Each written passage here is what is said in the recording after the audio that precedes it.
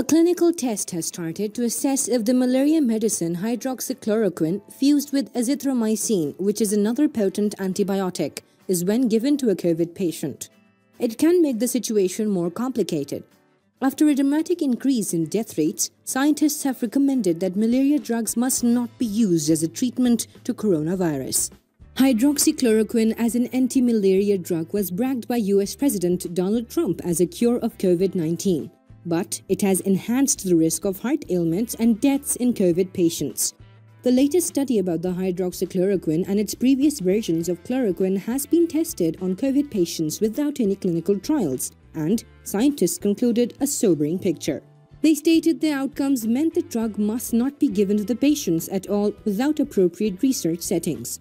Although the Lancet Medical Journal, which was published online, is not a test prepared to evaluate the drug, it depicts that the ban to use it across the globe may be ill-suggested. Substantial numbers of doctors have been recommending it without any proper research or proof.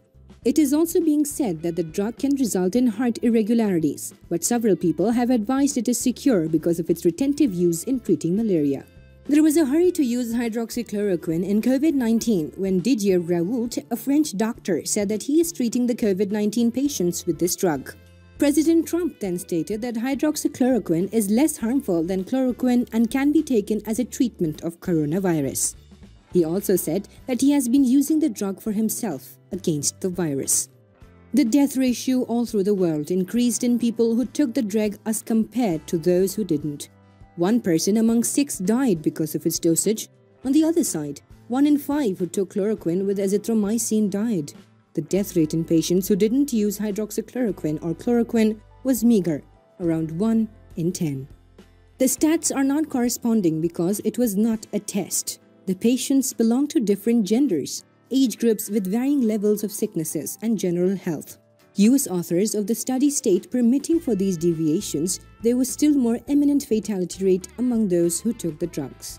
The team discovered that severe cardiac arrhythmias, which result in irregular and rapid beating in the lower chamber of the heart, were casual in every group taking the dosage of any of the 4 COVID cure regimens. The highest mortality rate was observed in the group where patients were treated with hydroxychloroquine with another antibiotic. 8% of the COVID patients grew a heart arrhythmia compared to those 0.3% of patients who were never given the drugs. Professor Mandeep R. Mehra, as the head of the study, stated this is the first big-scale study to discover the strong evidence about the treatment of COVID-19 by chloroquine or hydroxychloroquine, and we haven't observed any benefit of them to the patients. Rather, our evaluation recommends it may be linked to a raised risk of acute heart issues and a high fatality rate. Random clinical tests and evaluations are necessary to confirm the benefits or harms linked to these agents.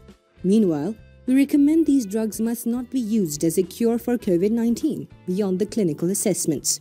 Other scientists recommended that dosages should not be used in remediating COVID-19 beyond clinical evaluations.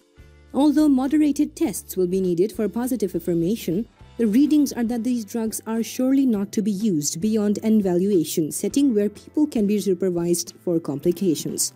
One might also inquire if the resources essential for major studies might be better deviated to other reasons, concurrently permitting the drugs themselves to be utilized for their real purpose. Anyways, let me know what you think about in the comment section below. I will see you all tomorrow. Don't forget to click the like button and share this video with your friends. Always stay tuned and subscribe to our channel by hitting the bell icon to see our latest videos.